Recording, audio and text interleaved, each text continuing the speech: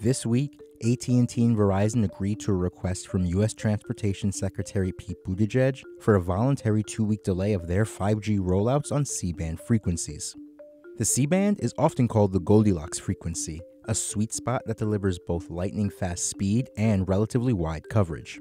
The two telecom giants have collectively spent $67 billion on C-band licenses and had planned to launch new 5G service on Wednesday in many U.S. cities.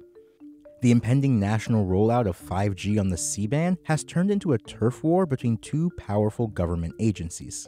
Both the FCC, which governs the electromagnetic spectrum, and the FAA, which governs aviation safety, say 5G and safe air travel can coexist, but are at odds on exactly how.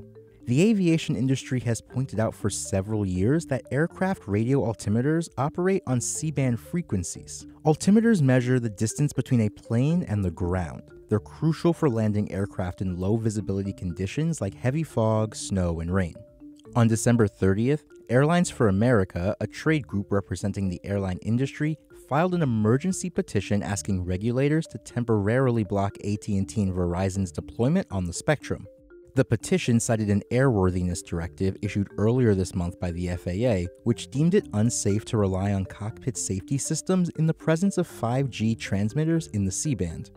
A report by the nonprofit Radio Technical Commission for Aeronauticism, which was used in the airworthiness directive by the FAA, says, quote, "The results of the study performed clearly indicate that this risk is widespread and has the potential for broad impacts to aviation operations in the United States, including the possibility of catastrophic failures leading to multiple fatalities in the absence of appropriate mitigations." But the telecoms industry doesn't buy it. Earlier this year, in an op-ed for Morning Consult, Meredith Atwell-Baker, the president of the trade group representing the wireless companies, called 5G and airline safety the FAA's false choice.